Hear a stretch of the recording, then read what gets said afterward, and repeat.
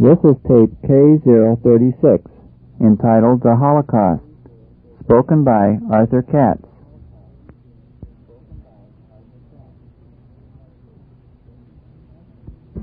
One of my intense passions is for the truth. But it's only more recently that the Lord has been reminding me that apostle of truth who speaks most of the truth, both in the gospel and in his epistles, John, is the one also who had his head on the bosom of the Lord. That the apostle of truth is also the apostle of love, and that the two are never to be separated.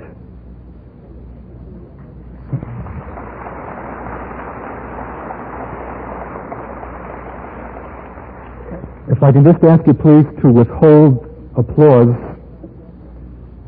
I don't know if you're going to want to applaud at the end, but if you feel that's a response, fine, but just for time's sake.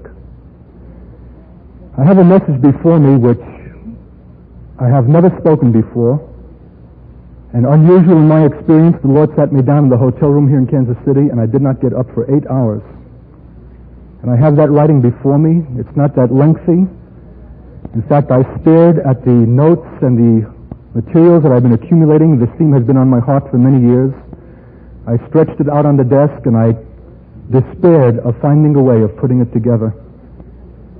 And I'm not sure that it's together yet. It's going to be awkward and groping and choked, but I believe that the Lord wants it expressed.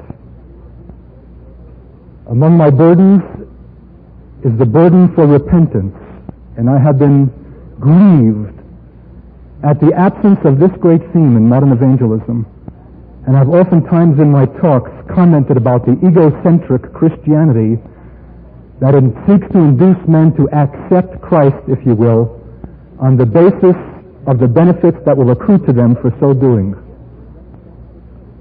This spoke not the apostles, and is wholly out of keeping with the whole tenor and the power and the magnitude and the glory of the apostolic time set forth in the book of Acts.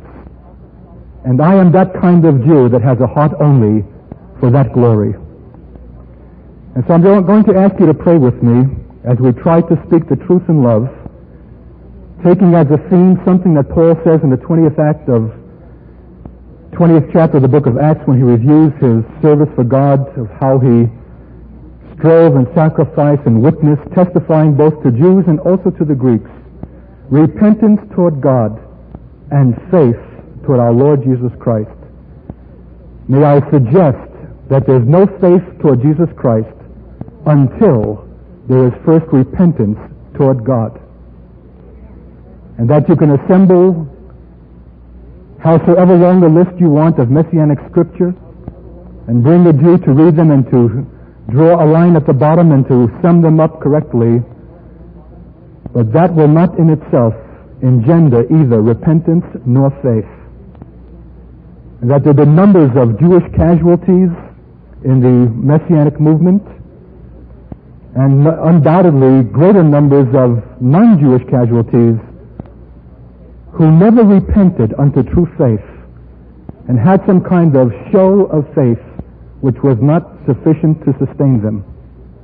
We are called as a final generation for a cataclysmic conclusion to a conflict which has ever been brewing between light and darkness, and only those who live by faith shall be sustained in such a trial as that and be able to give testimony to the glory of God.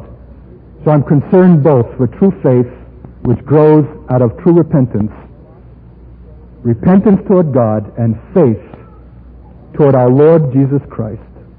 Will you bow with me now in prayer that we might hear from the Spirit of truth in love. Precious God, Heavenly Father, I tremble, Lord, to find myself at this place. You know what's in my heart, Lord, and the condition of my own tremblings to have such a word as this to speak. And Lord, I just ask that I might be made so transparent that very God Himself, even the Lord Yeshua, by the Spirit, might speak to the hearts of this people what is in His own true heart. Lord, you've been preparing us You've been bringing us to a place of increasing maturity.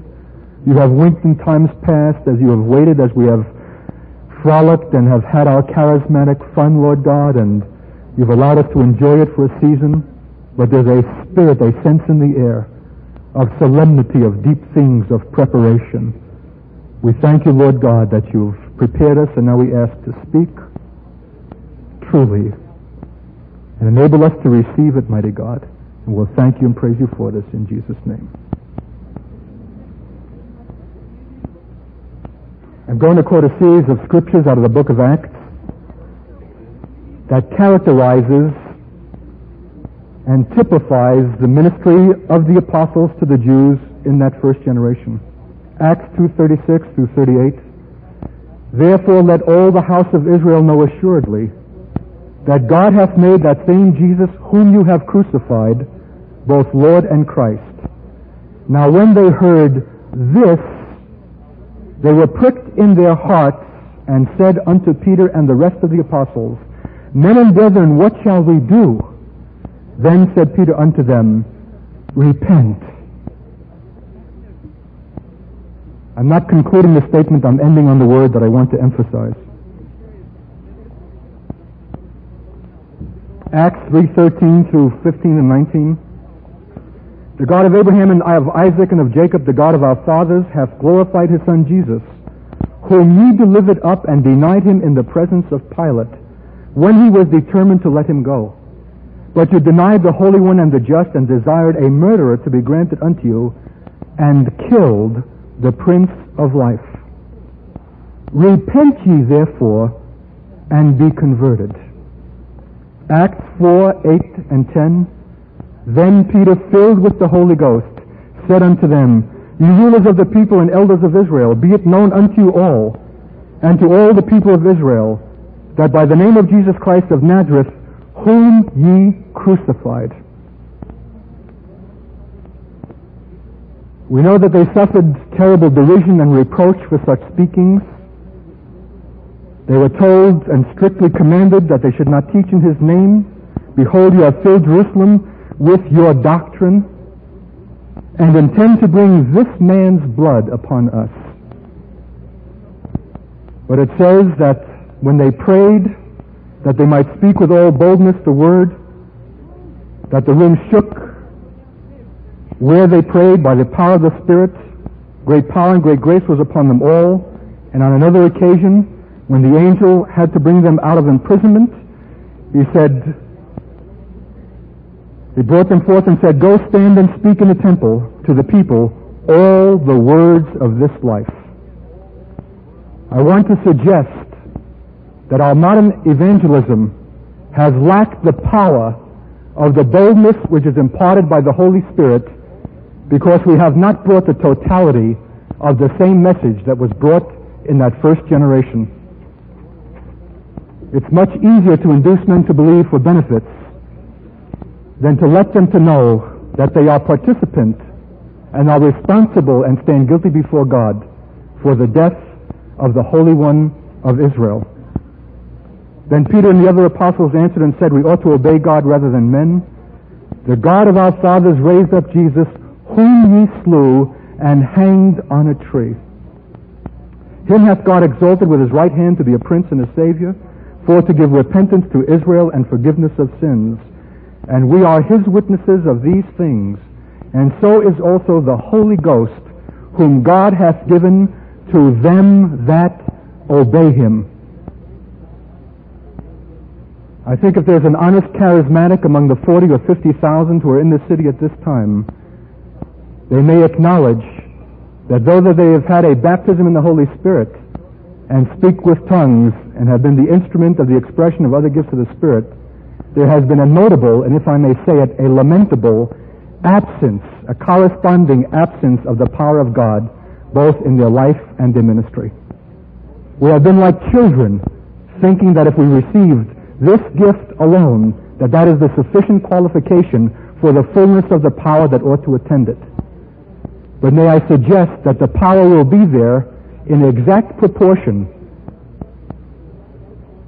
to the unpleasantness and the difficulty and the reproach and the ungainliness and the difficulty of hearing of the message that we shall be impelled to bring. If we shall bring a patsy message, we shall have a patsy attendance of God. And if we shall bring the bold and full message of God unto repentance to men, that shall strike them in their hearts till they shall again say, Men and brethren, what shall we do? That we might again answer, repent. We shall experience the fullness and the operation of that Spirit unto boldness.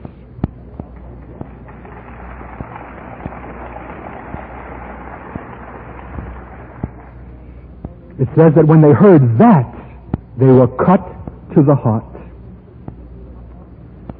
And Peter and the apostles departed from the presence of the council, rejoicing that they were counted worthy to suffer shame for his name.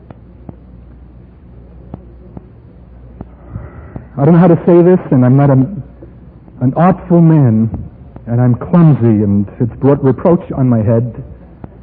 But I can't help but survey my charismatic experience, which has been rather extensive in these 14 years, having once initially been a kind of Jewish darling to the movement, growing less popular as I go on. And I see the dove of God everywhere celebrated, sometimes peering at it and squinting and wondering exactly what manner of bird it is. Maybe some other kind of pigeon. But I have to note the absence of the cross of Christ Jesus in our charismatic conferences. I think it's Basilea Schlink who said that the great calamity of the church has been its failure to prepare God's people for suffering. We don't have a stomach for suffering, folks, and that might well explain why it is that we have shrunk consciously or unconsciously and inadvertently from bringing that message alone that cuts men to the heart. It'll either bring them to repentance, or it shall bring them to gnash upon us with their teeth.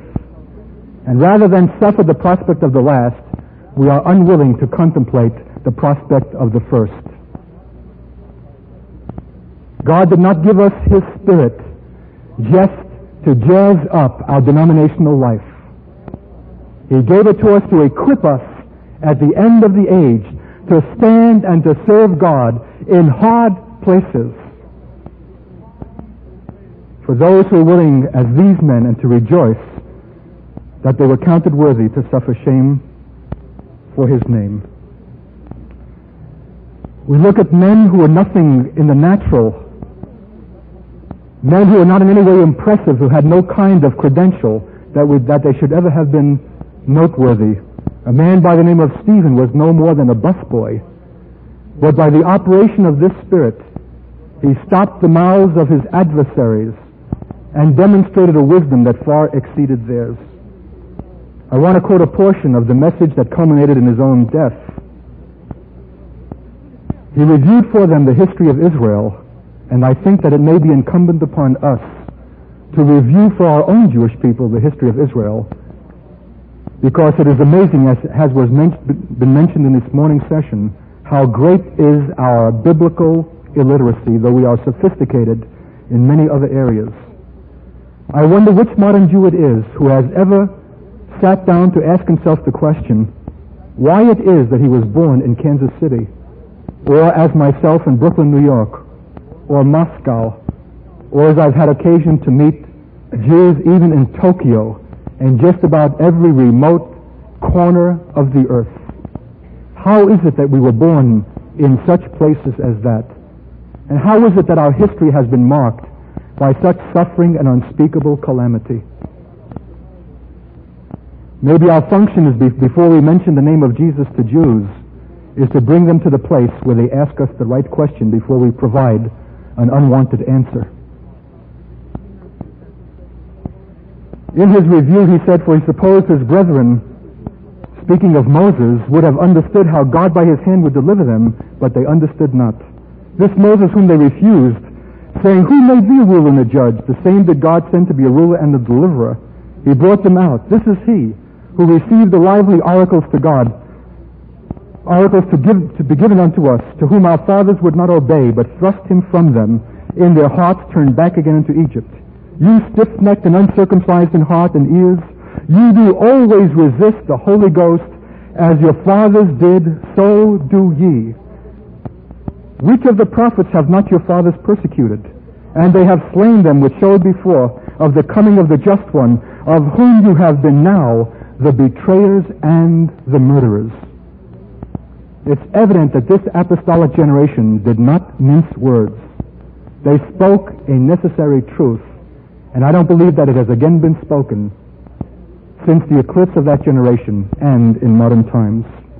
When they heard these things, they were cut to the heart and gnashed on him with their teeth, but he, being full of the Holy Ghost. There's a pattern here, folks, and it behooves us to see it.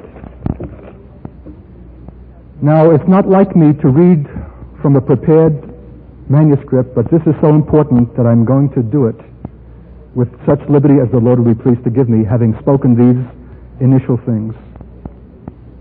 While indeed salvation is of the Jews, yet do they, least of all, seem to know what salvation is. For the sense of sin is conspicuously absent in their estimation of themselves, and without the sense of sin, there can be no deliverance from it. To this do the Scriptures attest, for can we expect to hear a Jewish cry from Psalm 51, as I heard it spoken a week or so ago, and my own spirit was crying out, oh, that the Jewish people might cry this repentant psalm of David to the God of their fathers, even as David before them. That the whole nation Israel might cry out, have mercy upon me, O God, and blot out my transgressions. Wash me thoroughly from my iniquity and guilt. For I acknowledge my transgression, and my sin is ever before me. I think if anyone has any familiarity with modern Jewish life, there is no element, on the contrary, more conspicuous from it than the sense of sin. We are a people who are given to self-exaltation and to self-congratulation. It is in our religious services, it is in our Jewish cultural life, it is in our periodicals and in our literature. We are proud and puffed up people. If you scratch us deeply, we'll tell you that we believe that we gave the world monotheism as part of our Jewish culture, that we gave the world the Bible, and as a matter of fact, we have just about taken upon ourselves all the things which God has given and see it as the expression of our own Jewish genius and brilliance. What is there in the corporate experience and history of the Jewish people sufficient to stir such consciousness of sin and the acknowledgement of transgression that would lead to repentance and to conversion? The first event, I think, in Jewish history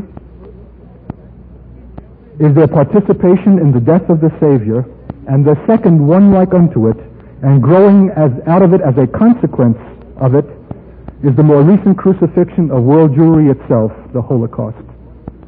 These two events, in my opinion, have got to be the two greatest events, single events in Jewish history, both of which are grossly neglected in Jewish understanding. One is wholly put aside as not even worthy of our consideration, and if it is so much as mentioned, the one who has the gumption to mention it shall be immediately accused of anti-Semitism. The second, the Holocaust, is only trotted out on ceremonial occasions, on annual commemorations, in a sentimental way, by which Jews again have occasion to congratulate themselves for having died for being Jews.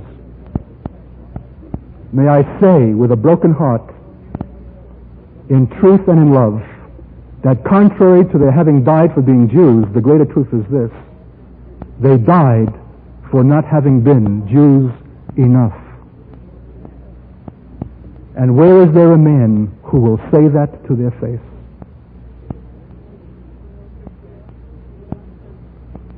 There is little accident, I think, that both these events, the enormity of which is incalculable as well as inexpressible, have been slighted and glibly dismissed in present Jewish understanding.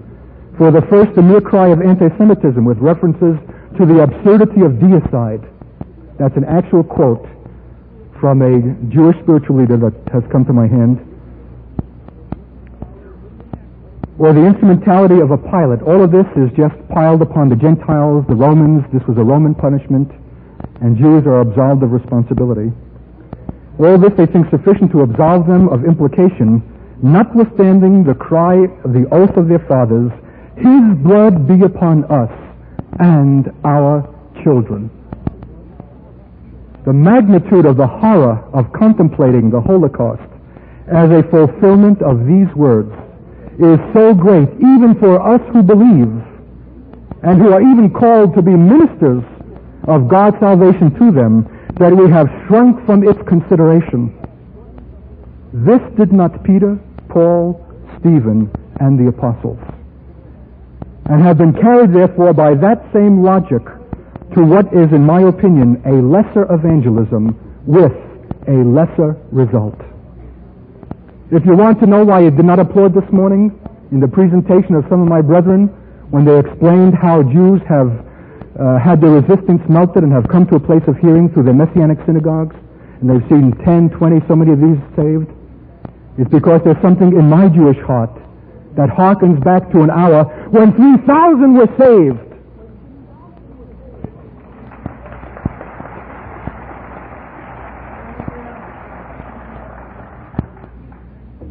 And the hour is short and the numbers are great. And we can make all kinds of accommodations and condescensions to men. But I believe that it will not be until we preach this message in the power and the boldness of the Holy Spirit that men shall again be stricken in their hearts, cut in their hearts, and cry out, men and brethren, what must we do? And we can give the answer that has not been sounded in oh so long. Repent!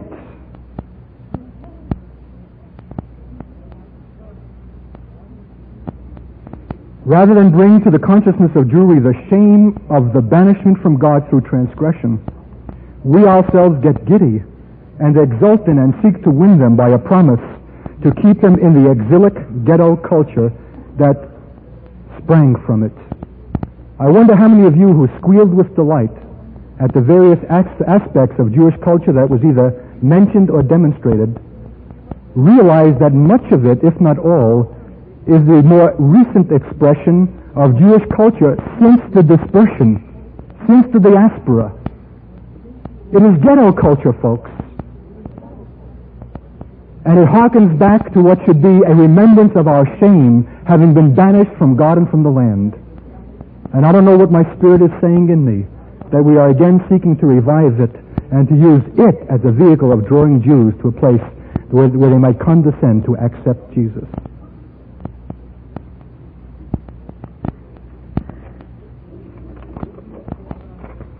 This culture which we so exult in is a testimony to our shame and not our glory.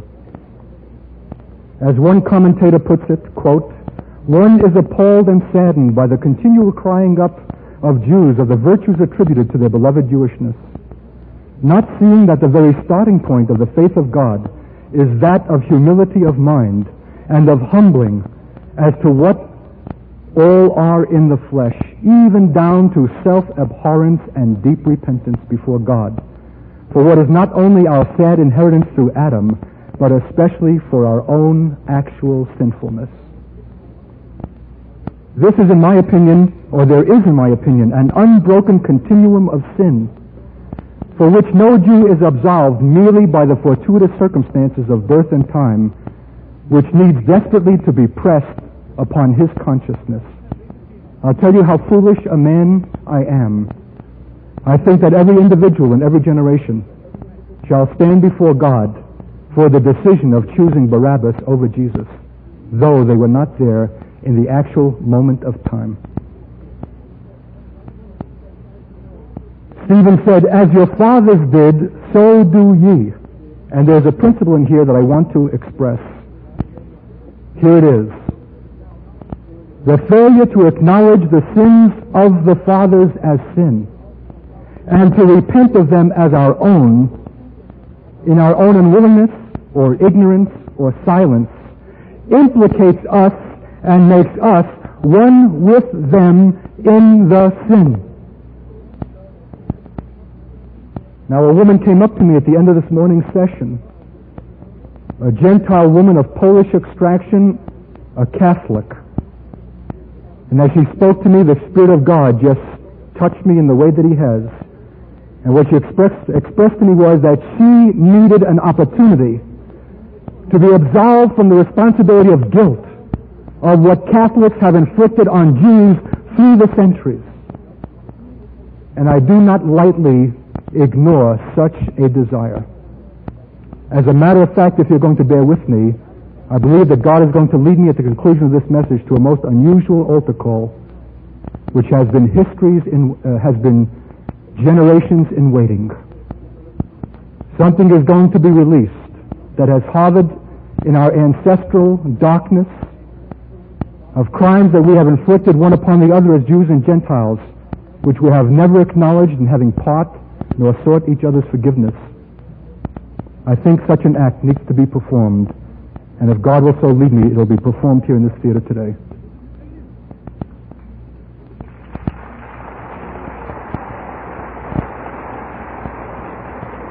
Martin Rosen said in one of his first presentations, he feels no mandate to stand in the place of the Jewish people and to accept the forgiveness of Gentiles.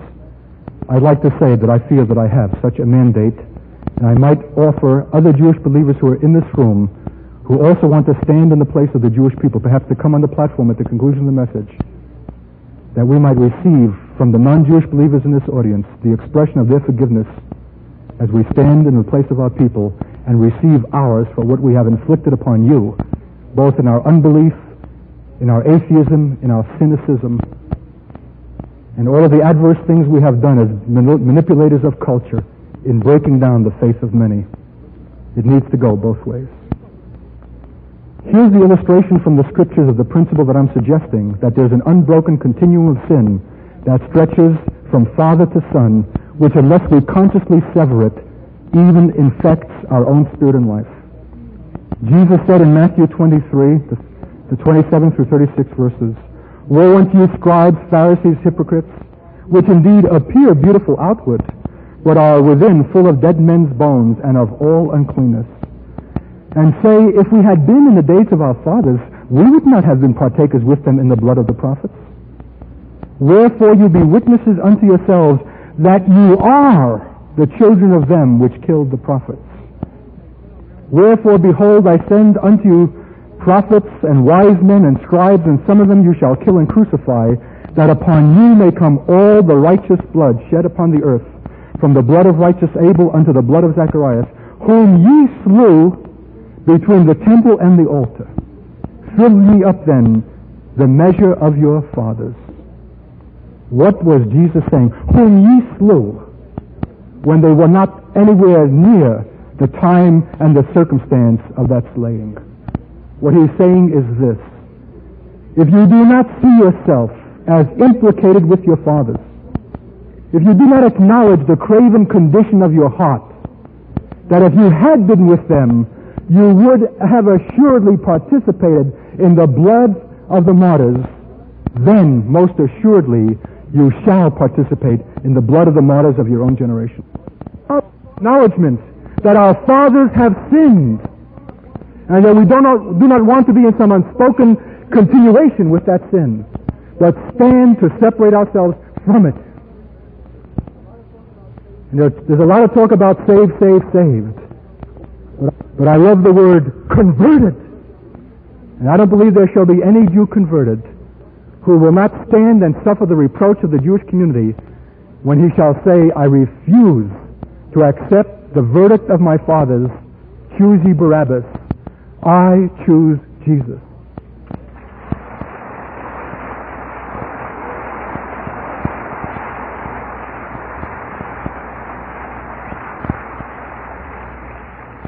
Which Jew is there which, if he had not been present with his fathers at the trial of Jesus, would not have chosen Barabbas? How ironically did the prosecuting attorney for the state of Israel against Eichmann, Gideon Hausner, touch upon the same principle in his memoirs. It's interesting how God will put a book in a man's hand at the appropriate time. If there's been a cry welling up in my heart in recent months, it's this: oh God, that we might see as you see. Our viewpoint is so temporal, so limited, so human. Bring us into the dimension where you are, independent of time. In God's sight, children, there is an unbroken continuum from the day of the death of Jesus to this present day. And all men are implicated in that most heinous crime, except those who have by confession absolved themselves from it and avail themselves of the very blood that was shed in that act. God requireth that which is past. And this inherent truth was ironically stated by Gideon Hausner about Eichmann. One must hear it as the divine prosecutor and judge, as though this were the judge speaking and not this man, speaking of Israel and not of a German criminal. He says, it may well take some time before a criminal is brought to justice. In Eichmann's case, it took 15 years since he had gone into hiding. But he was ultimately found exposed to the obloquy of mankind and executed. Then comes this punchline. Neither the passage of time nor the distance of asylum saved him. These facts are worth bearing in mind. Indeed, neither the passage of time nor the distance of asylum shall save our people. And if you want a little foretaste of a kind of hellishness that shall not be eternally relieved, you need only turn to Zechariah in the 12th chapter, which describes the response of Jews when they shall see him whom they have pierced, and mourn for him as one mourns for one's only begotten son, and be in bitterness as one is in bitterness for one's firstborn. Their mourning shall be relieved. But what of the mourning of those who shall see him whom they have pierced, after they have passed into an eternity in which no correction can be made? There needs to be a message spoken to the Jewish people in this final generation. And if it shall not be spoken by the people of the Holy Spirit, by whom then shall it be brought? Neither the passage of time nor the distance of asylum saved him. Micah 6:2, Hosea 12:2, the Lord hath a controversy with his people Israel. And who is there among modern Jews today who has even an iota of awareness that God has such a controversy? And who would ever know it from the swagger and esteem by which the Jewish community continues to hold itself? How much do we in our own well-meaning efforts confirm them in their self-sufficient and present alienation from God by flattering their present Judaism, by imitating or emulating it?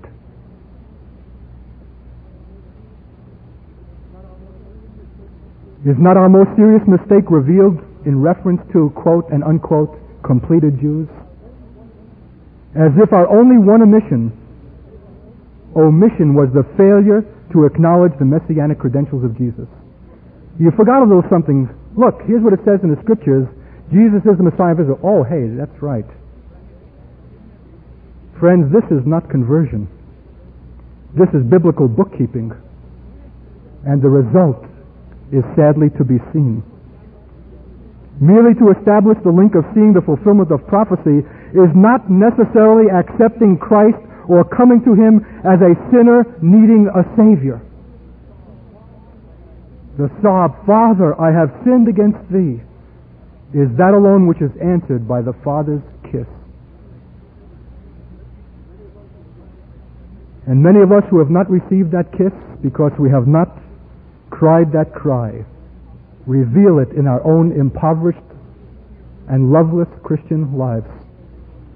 Such shallow conversions leaves us resembling the Pharisee who thought himself a big sport to condescend to have Jesus to dinner. Isn't that the spirit by which most men accept Jesus? Not having experienced much forgiveness, he was incapable of loving much and even murmured about the great sinner who lavished Jesus' feet with her tears and filled the room with the fragrance of her outpoured love.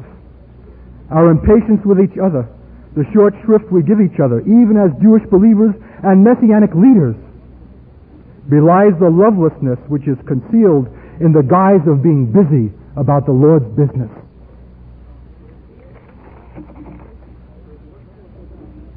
But there's much more that hangs on this great question than the Jewish acknowledgement of their chronic ages-old rejection of God. More than their own redemption is involved in this great question. Glorious enough as their redemption is, seeing that it will be life brought back from the dead. There's a scripture that says God was in Christ reconciling the world to himself. And the final revelation of God's glory to unbelieving mankind will be in the reconciliation of those who have had the longest and bitterest history of enmity between themselves. I can't think of a greater demonstration of the glory of Christ in earth than that an Israeli and an Arab shall clutch each other in the love of the Messiah.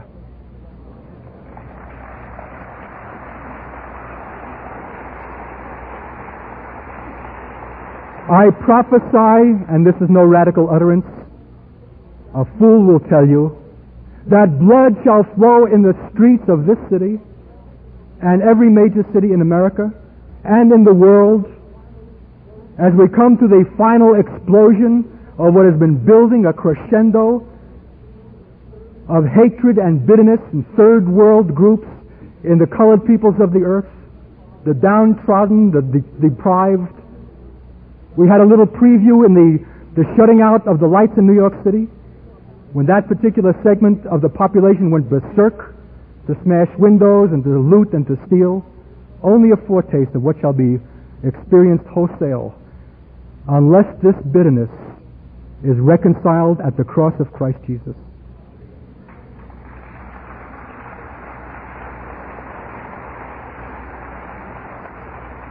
Some of you may know that though my book, Ben Israel, begins with the chapter describing my experience in Dachau a quarter of a century ago as a Jewish GI going to this terrible concentration camp, hating a people that I thought I could never look in the face, the Germans, that God has given me as a converted Jew a great passion and love for the same people. Much of our activity is in Germany preaching a message of reconciliation. As a Jew who has been reconciled to his God, now enjoining Lutherans and nominal religionists also so to be reconciled, both to their brothers in a broken, fragmented body of Christ and also to our God. The reconciliation of German and Jew, I think, is one of the profoundest themes of God for the end of the age. But how shall the Jew forgive the German until he first sees that he crucified the Son of God even as he was himself crucified, and thereby reaped what he has sown, having therefore no basis whatsoever for any presumed moral superiority or presumed innocence? No Jew will ever be reconciled to a German in his heart until he finds himself broken and sobbing for the magnitude of his own guilt and implication in the death of the Holy One of Israel, whom you slew and hung on a tree. When the magnitude of that shall break upon the Jewish soul, that we have killed God, so also shall the magnitude of the Holocaust and the crimes against men, the crimes of men against us, also find a basis for forgiveness. For he who has been forgiven much loves much. How shall we understand, and the Jew understand, the enormity of that until he has first acknowledged the dispersion to the Holocaust as the fit judgment of God for unspeakable transgression? We don't have to slap ourselves on the back that we're Brooklyn Jews who know how to play stickball and love pastrami. It's a statement unto our shame that we have been cast out of the land of our fathers and have become a curse, a byword, a hiss, and a proverb to all the places to which we have been driven.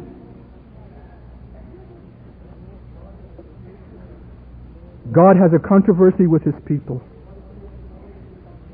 For thus saith the Lord, if they shall confess their iniquity. I'm reading from Leviticus, the 26th chapter, 40th through 43rd verses. If they shall confess their iniquity and the iniquity of their fathers, and that they also have walked contrary unto me, if then their uncircumcised hearts be humbled, and they then accept of the punishment of their iniquity, and acknowledge it as just and righteous altogether, and can speak what David spoke in the Psalms, against you and you only have I sinned, and done that which is evil in your sight, so that you are justified in your sentence and faultless in your judgment. Dear friends, my Jewish people need to know that they died not because that they were Jews, but because they were not Jewish enough.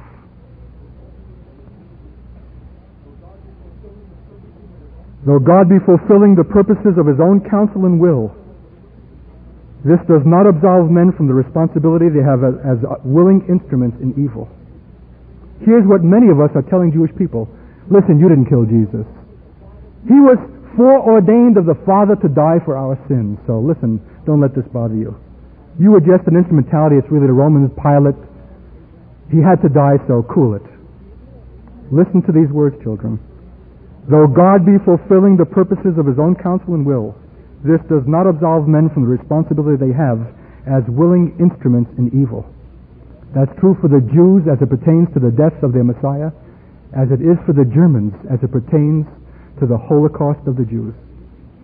God says it needs be that there be evil in the world, but woe unto him by whom it comes.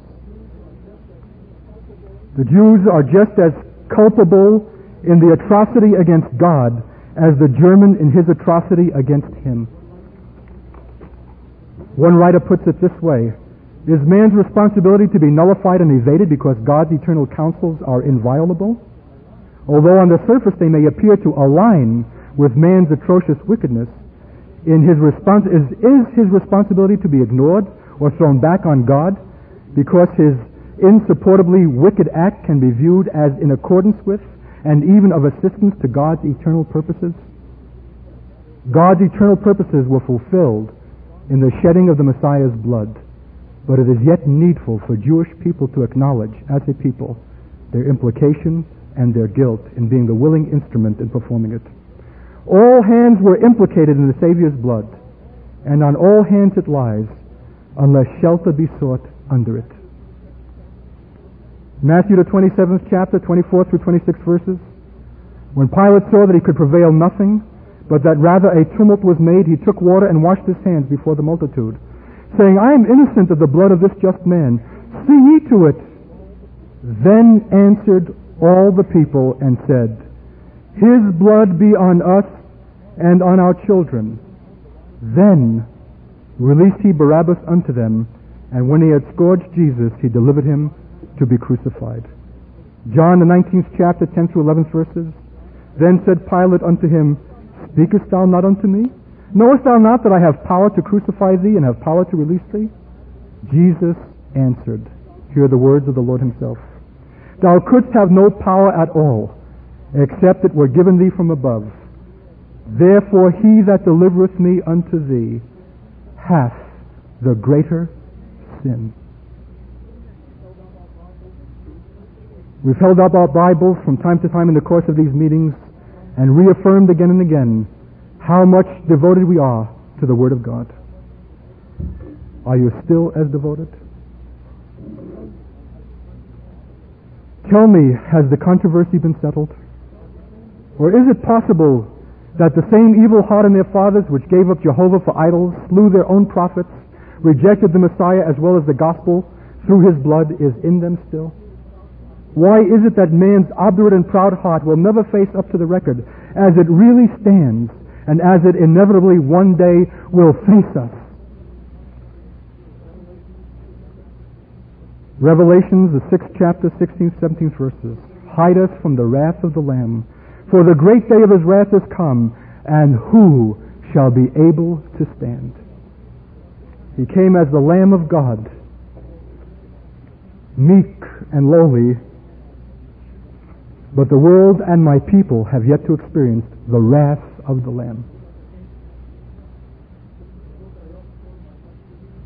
There's a book that I often quote in my messages, written by the greatest Jewish writer on the Holocaust, Elie Wiesel, in which he described the history of his own Jewish community in Central Europe, which somehow by dint of circumstance was saved the horror that had come on the Jews of the great cities of Germany, Austria, and Poland.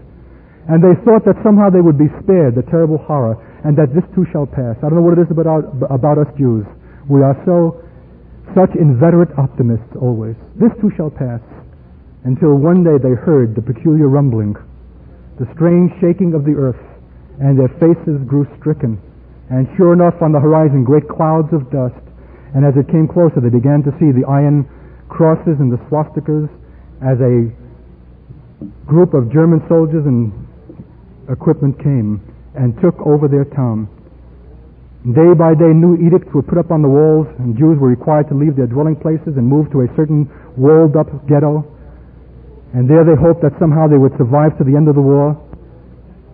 But one day there was a new edict put up on the wall. Tomorrow morning at sunrise, every Jew is required to be at the marketplace by the train station with only such things as they can personally carry.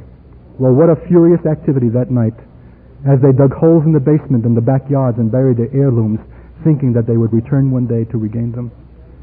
And how pitiful was the scene described as they stood out there in the early morning sun, the children clutching the legs of the parents with trembling as they looked at the great open cattle cars waiting to receive them, into which they were systematically herded and shut in for days on end without water, without food, in asphyxiating blackness, rumbling to their deaths they knew not what. He describes how these teenage kids fornicated in the darkness, having a sense that this might well be a last opportunity. What a symbolic picture that is, even of stricken mankind, even now, fornicating in dark places as they go to their doom without any knowledge of eternal burning. Wiesel describes how the train came finally to a shudder and a stop, but not before a certain woman had fallen into a coma and grown hysterical and would wake up from this condition and shriek, "Fire," she said, "I see fire." And they so got infuriated at the hearing of the word that they punched her into unconsciousness. And she would recover again and cry out, "Fire, I see fire." And they again would beat her. But when the train finally came to a halt, the first thing that they sensed before the doors were even opened, they smelled a strange, acrid smell that even penetrated the filth of their own excrement. And sure enough, when the doors burst open, the flickering light of a trough of gasoline afire was waiting to receive the infants that were plucked half dead out of the arms of their mothers and immediately thrown into the fire. And the men were sent off in one direction and the women in the other into the ovens. I mention this not to touch your sentiment, but because Wiesel relates how a man had come to that community only some months before who had escaped from a concentration camp and had tried to warn them. And how they beat this man from them, that he was an ungainly character. They didn't want to hear what he had to say. His words were frightening. They pushed him from him. Mankind doesn't want to face truth.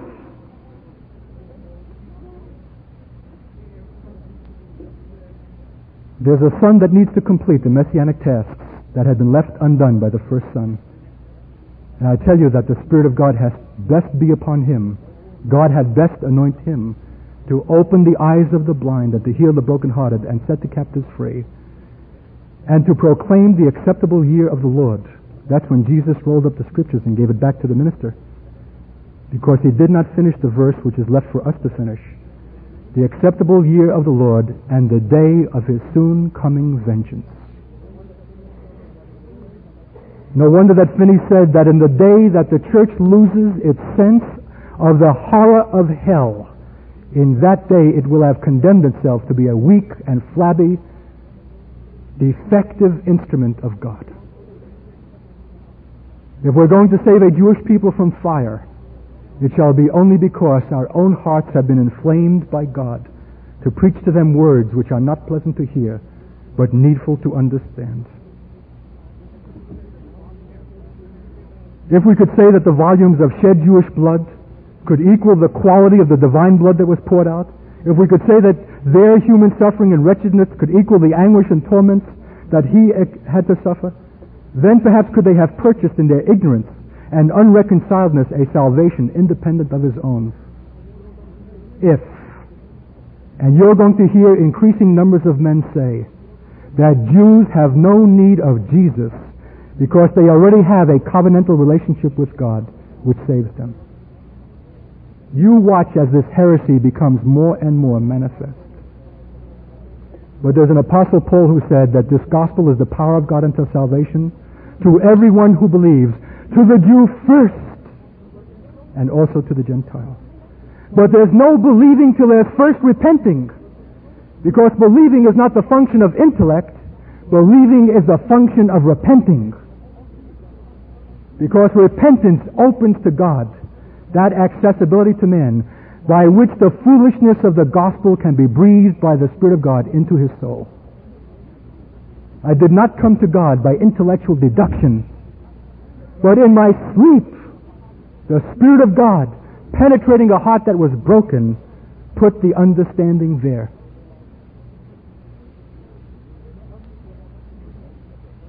There is nothing for us Jewish people but to own the death of the Messiah, and by that acknowledgement making it our salvation. But if we plead exemption in any measure, we are lost without hope. We are, as Jews, unwilling to face the implications of it, as Germans are to face the implications of the Holocaust. And the reason is the same. A concealed lie, hidden and ignored, mounts and becomes too hideous to examine. If we but once acknowledge that, what about the rest of our lies and our deceptions? The whole foundation of our false life topples. All is vain. We are undone. You know what I say to that? Hallelujah. Hallelujah. Hallelujah. I'm concluding. God is waiting for the false foundations of the lives of modern men to topple and collapse.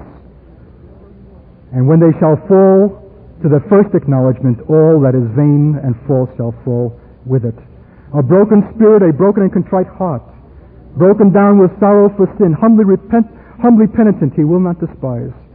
Repent and believe ye the gospel. Repentance toward God, faith toward Jesus Christ is possible at last. Then will I teach transgressors your ways, and sinners shall be converted unto thee, David said. And how our hearts cry for the day when the Jewish people, intended to be a nation of priests and a light in the world, will no longer be the fabricators of pornography and modern culture and all of its filth and defilement, but will instead be the promulgators of the Word of God. Then will I teach transgressors your ways, and sinners shall be converted unto thee, after I myself have been deeply converted. After the woe is me, I am undone, comes the cry of God. Who will go for me? And send us he will in the name of the Lord in the way of brokenness and humility, without the characteristic arrogance and disdain that marks our Jewish attitude toward Gentiles, whose feet we are now ready to wash. For he who has been forgiven much loves much.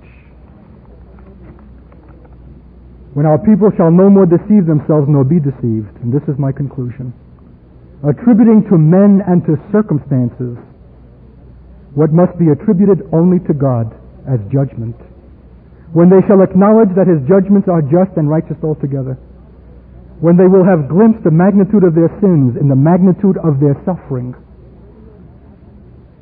when they will have glimpsed the magnitude of their sins in the magnitude of their suffering, then shall their warfare be accomplished. Then shall we speak comfortably to Jerusalem. Comfort ye my people, saith your God. Speak ye comfortably to Jerusalem, and cry unto her that her warfare is accomplished, that her iniquity is pardoned, for she hath received of the Lord's hand double for all her sins. Then the ransomed of the Lord shall return, and come to Zion with singing, and everlasting joy shall be upon their heads, and they shall obtain joy and gladness, for sorrow and sighing shall flee away. I have been a critic of the charismatic technique and manipulation of feigning a similitude of joy by repeated choruses. Children, joy is the spontaneous overflow of the truly redeemed heart that has recognized its terrible transgressions of God, against God, and has received total forgiveness and release.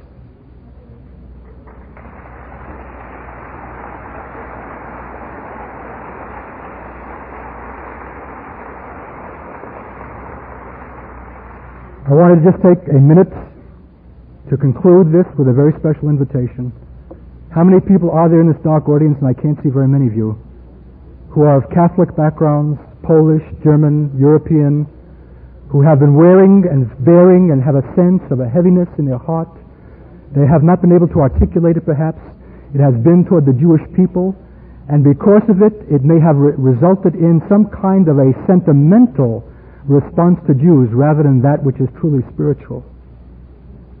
How many would like once and for all to experience a kind of relief and to break the connection with the sins of the fathers?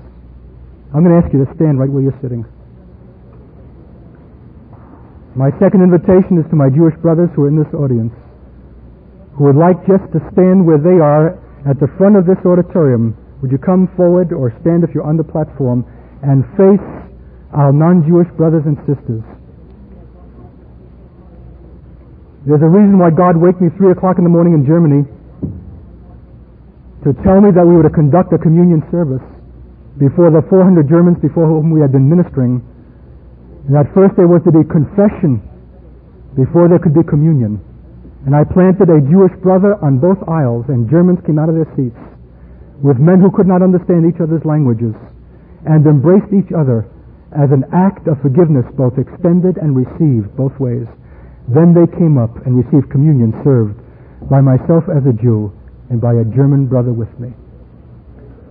I want you to extend your hands toward each other and say amen to a prayer that I'm going to pray, to lift the weight of the centuries, the filthy gloom and darkness in which dire spirits have had opportunity to corrupt and to pollute. In the name of Jesus and in the power of your blood, we sever ourselves. We set ourselves free from the adverse inheritance of our fathers. We are absolved of guilt and implication in the crimes of our fathers against the Jewish people. And maybe for our Jewish brethren who are here, though they be believers and who have never acknowledged for themselves the sins of their fathers. Precious God, in Jesus' name, forgive us, Lord. The sins, mighty God, of our fathers, Lord, who have rejected your word in every manner that you sent it, through the prophets, through Moses, the written word and the word made flesh. We have been rejectors and slayers and persecutors of all that you have sought to send us as the message of your salvation. Lord, we ask you to forgive us for our cowardly hearts that would have chosen Barabbas rather than Jesus. And now we choose you again, Lord, and affirm our standing with you, and willing by that also to suffer all reproach in calling men to a true reckoning, to a true repentance, to a true conversion.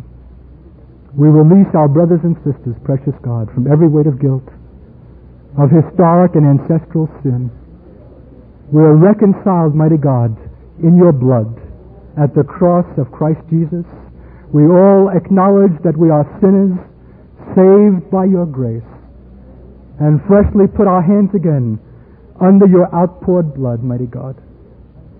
Wash us, mighty God, and make us such instruments going forth in the boldness of God by the Spirit to speak to this final generation the end time message that shall bring again the cry, what must we do? That we might again say, repent.